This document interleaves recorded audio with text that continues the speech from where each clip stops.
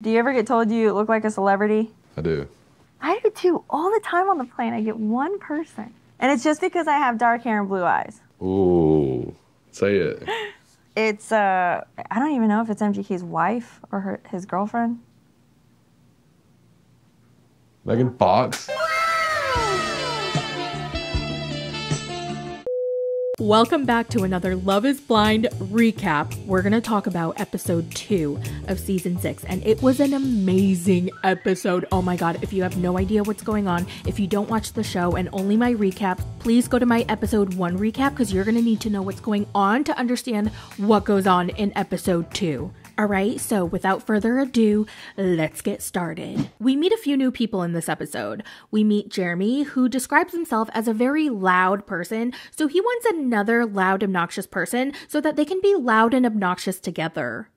Sounds like a nightmare. He's on a date with Laura, and she says she has undiagnosed OCD because when she's at her man's house or in the past, her previous relationships, it's always been messy. It drives her nuts. She needs a clean, organized space.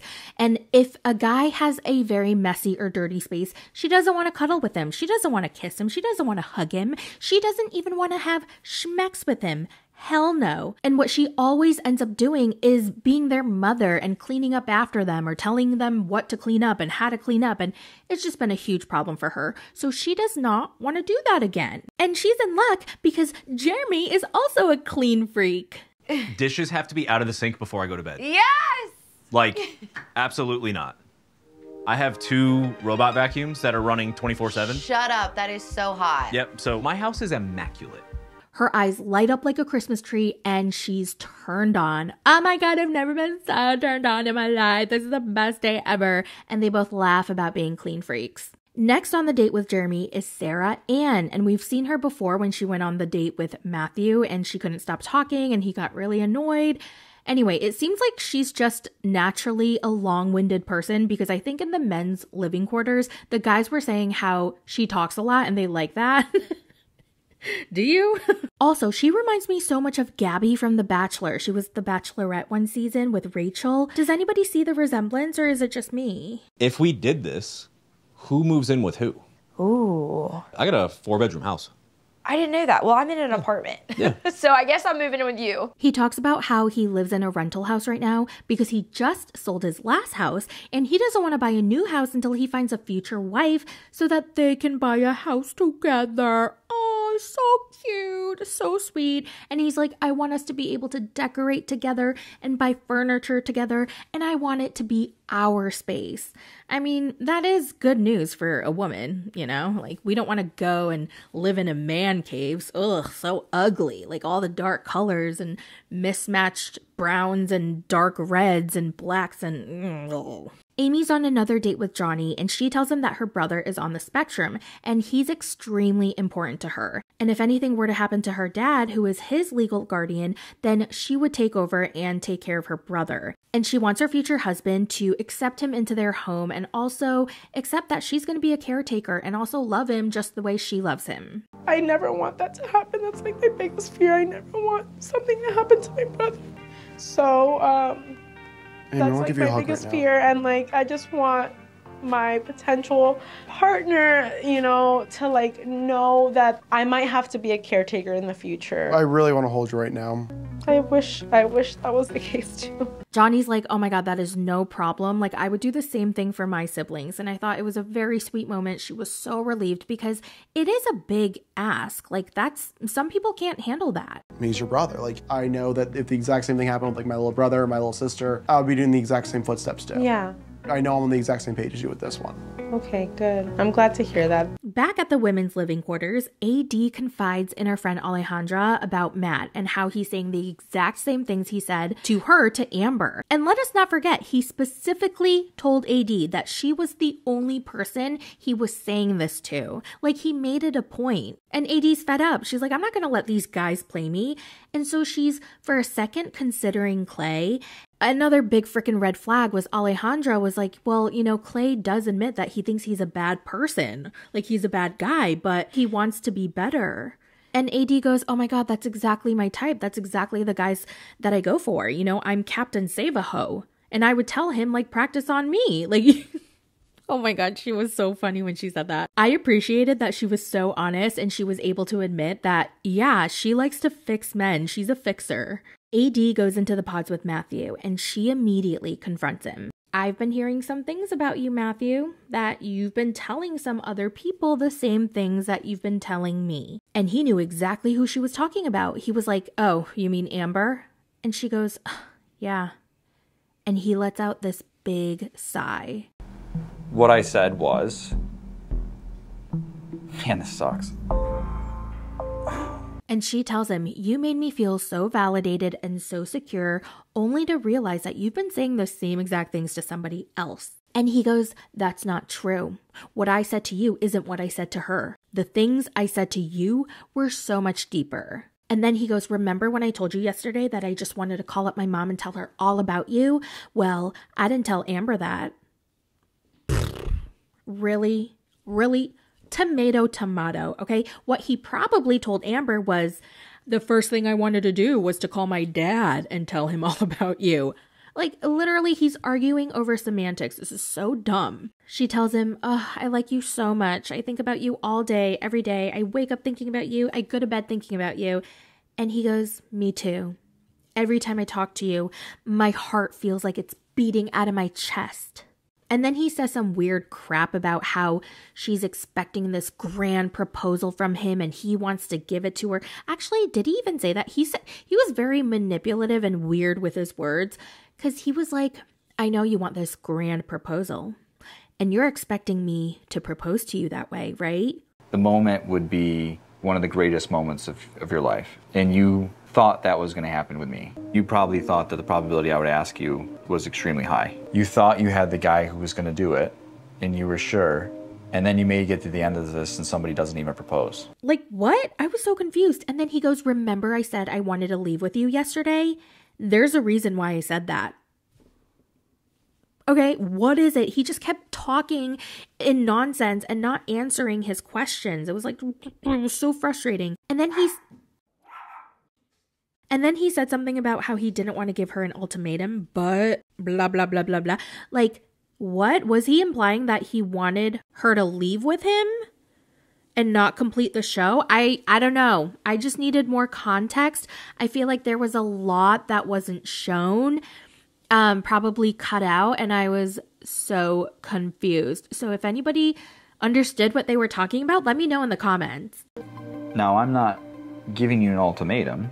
I wanted to leave with you yesterday. You did want to leave with me yesterday. Okay. Do you think I said that to her? Did you? No, I didn't say that to her. I think if I broke it off with the other people and I came back to you tomorrow, I hope you would be ecstatic. And then he goes, if I had to make a decision right now, it would be you. I choose you. I mean, he said a whole lot of nothing or a lot of bullshit that confused me. If I were her, I would have ended things with him right then and there. He's too shady, he's manipulative, and he just talks around in circles. Like, he cannot be trusted, period. But she seems genuinely conflicted. Like, I don't know what it is about him that has her in such a love spell, but she has her blinders on and she does not know how to take them off. So that's how they end their date. And then Clay comes into the pod to have his date with AD. And the first thing he does is apologize to her about focusing so much on her physical appearance.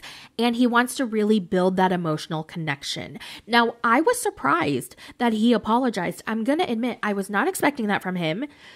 So that made me think, wow, he must really like her. We'll see about that. Because then she says, this was such an emotional roller coaster. And he goes, what do you mean?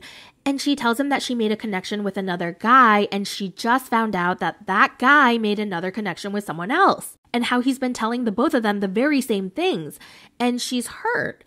And Clay goes, okay, what does that have to do with me? This has nothing to do with me. Like, do you like me or not? Are you not feeling me or you are? Because what you just told me has nothing to do with me.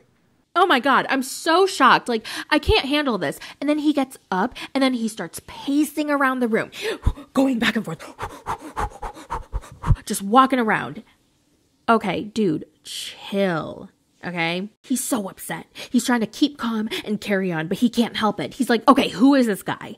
And she goes, "Oh, it's Matthew." And he goes, Matthew? Who's Matthew? Oh, who's Matthew? We don't have a Matthew.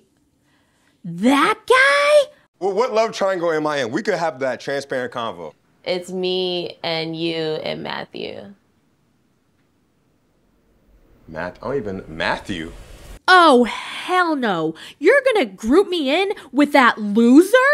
I'm competing with Matthew? Do you even like me? And she goes, yeah, of course I do. I just had a stronger connection with him. And he's so offended. Like, like, Matthew is such a peasant. Okay. You're gonna regret that shit. I'm telling you, like, 80, like, that, I really can't even fathom. You like me, but you don't like me like that. You're trying to keep... like you like that. AD, I'm telling you, it's not seeming like that, girl. I'm like... He's still pacing around, going around and around, and then he stops, and he holds the sofa, and he goes, man, this is such a hit to my ego. Wah, wah, wah, go frickin' cry about it. Oh my God, he keeps complaining about how this is making him feel so bad. It's all about me, me, me, me, me. He does not once ask her how she's feeling, because remember, she just told him how she was hurt. Okay, she just found out some really bad information about her other guy. And the only thing he can say is, oh my God, my ego, I'm hurt. How could you do this to me? I can't believe he's competing with me. Like, me, me, me, me, me, me, me, me. So he's like, you know what? I need you to think about this and we'll talk again tomorrow. And that's how their day ends. By the way, someone wrote in the comments in my last video that they're worried for me because I didn't catch the severe love bombing from Matthew. And to that, I'd like to say, you're absolutely right. Because honestly, it's something that I've noticed about myself as well. When I watch these dating shows, I do not see the love bombing. There's a 98% chance that I'll miss it, and instead I'll see it as something dreamy and passionate. I could never be on one of these dating shows. I'd miss all the red flags. I'd be so blind. I would put the blind in Love is Blind. Then AD goes back to the women's living quarters, and basically she and Amber have a conversation, and they find out about Matthew and how he's been telling both of them the same exact things. And Amber starts to cry, she's shook, and she apologizes to AD and says, I'm so sorry for taking that moment away from you, which was so unnecessary. She did not have to apologize. AD and Amber have a really nice moment. They hug, and Amber goes, I can't do this anymore. I'm going to leave. And she leaves. Now, in the men's living quarters, Matthew is still by himself and Clay is with his group of friends. And Clay tells all his little buddies about Matthew. And everybody's shook. They're like, Matthew? So you're telling me that AD likes Matthew? Matthew talks? We've never heard him talk. He has feelings? We can't imagine him having these emotional thoughts and feelings. Matt? Bro, this guy never talks. Like, I can't even imagine him having any type of emotional, like, convo and how it's going. And, like, that was, like, a big blind side for me. And I was kind of, like, on the high horse. And now I'm definitely, like, kind of got a little bit humbled. So Clay's like, yeah, man, I cannot believe that she put me in the same group as Matthew, that loser. And he looks at his friend and he's like, I mean, if I were competing with you, I would understand because I respect you, man. But Matthew, look at him. Ugh. One thing I don't like doing is having competition with, like, other men that I don't think is of mine. Like, I'm sorry, like, yeah. Listen, I do not like Matthew. I really do not like him. But to see Clay act like he's so much better than him, it just irked me. It just bothered me. I'm like, Clay, sit the f down, okay? You're not that great either.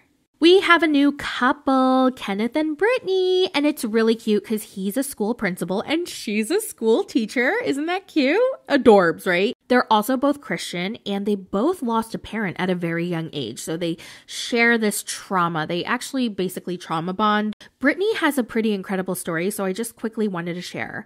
So her mom was a twin and she had a twin sister named Karen. And when they were 29 years old, Karen died in a car accident. She flew out of the car ran over her, and that's how she died. And her mom always wanted kids, and so when she tried and tried, she miscarried one after another, just miscarriage after miscarriage after miscarriage. And then she finally had Brittany, and Brittany was born on her and her twin sister Karen's birthday. Isn't that pretty incredible? And so Brittany has the same birthday as her mom and her sister Karen, so they celebrate together every year. I thought that was like so sweet. That whole story just speaks to the power of God. Hey, ma'am. Keep on staying consistent with liking me now. I got you. I got you. All right, I'm gonna hold you to it. I thought Kenneth and Brittany had great chemistry. Now, I don't know if either of them are sharing connections with other people, but we only saw Kenneth and Brittany together on this episode. So I'm looking forward to either seeing them together, like choose each other, or I'm looking forward to seeing like if they share connections with anybody else and comparing them. Johnny and Amy have another date and he accidentally tells her that he loves her, and it was so cute. They were both blushing and giggling and it was really, really adorable. And then they tell each other that they love each other and it was super, super cute. The one thing I do want to do is I don't want to change you. I don't want to change you at all. I like you. Like, I love you. Like... What? Amy, I do love you.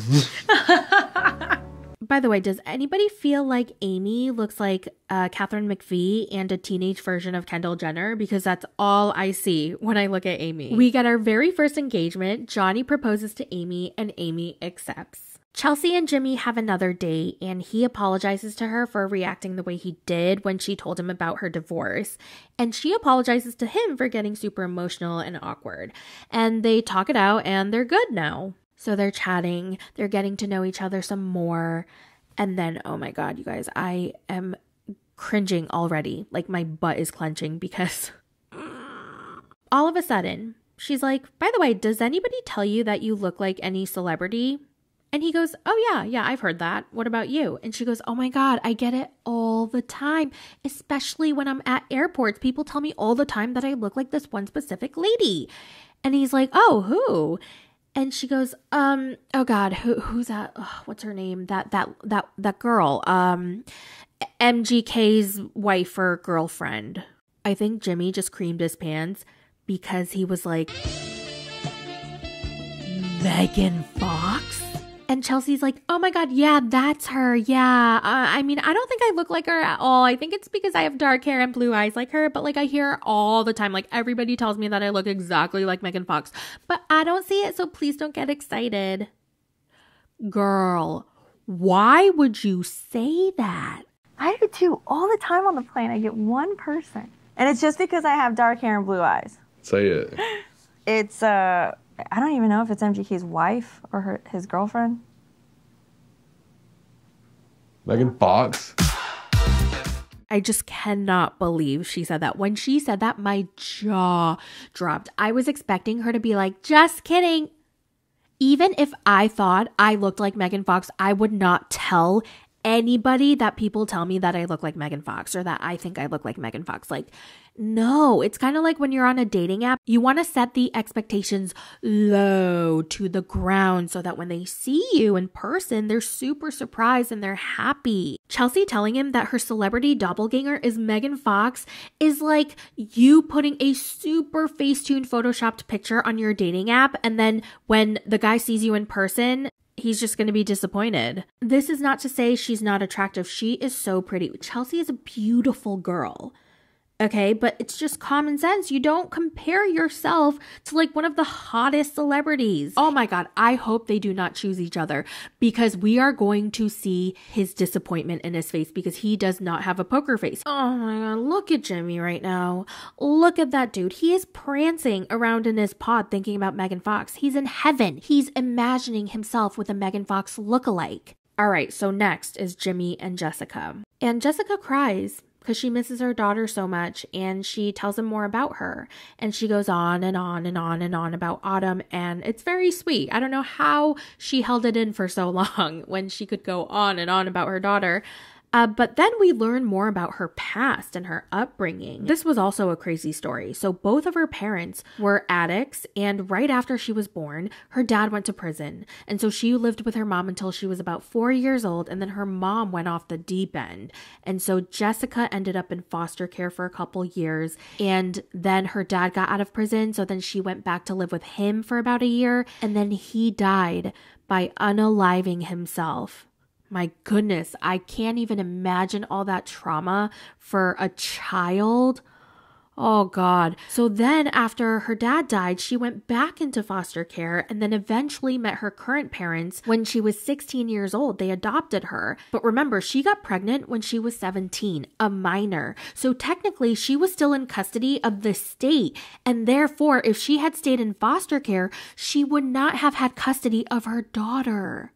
Isn't that crazy? And on top of all that, like, a lot of people don't adopt adult kids. They want babies, like infants, like the younger the better. I can tell Jessica really likes Jimmy, but I just don't know how Jimmy feels. He's very hard to read. Then Trevor and Chelsea go on a date and he's all in. He only has eyes for her.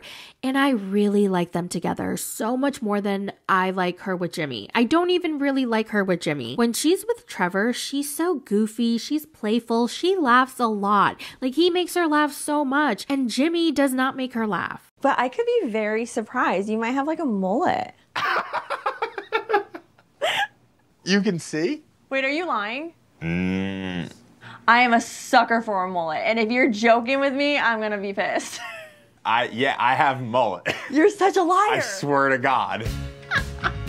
Now back to AD. She's thinking and thinking and thinking, and she realizes Matthew is really good with his words, and he's a very good talker, and he's been playing on her emotions this whole time. She's been very vocal about how she really wants to be proposed to, and she wants love and hope and dreams and emotion, and he's been playing on that. And at one point, she even says he throws me in this loop, and I don't know how to get out because he just goes on and on and on. So AD and Matthew are in the pods, and I still don't know what AD's about to do. Is she going to break up with him, or is she going to get back together with him?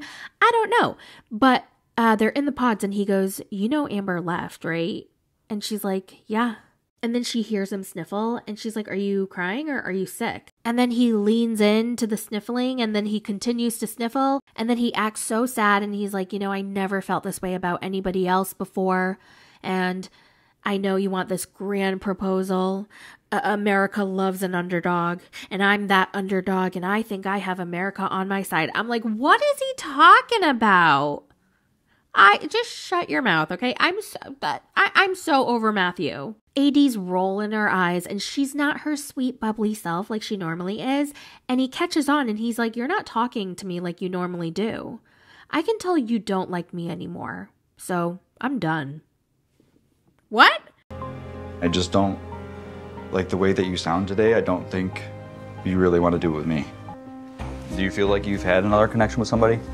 Yes. I think you're an amazing person. But it's not fair to you that I can't commit to the plan that you want.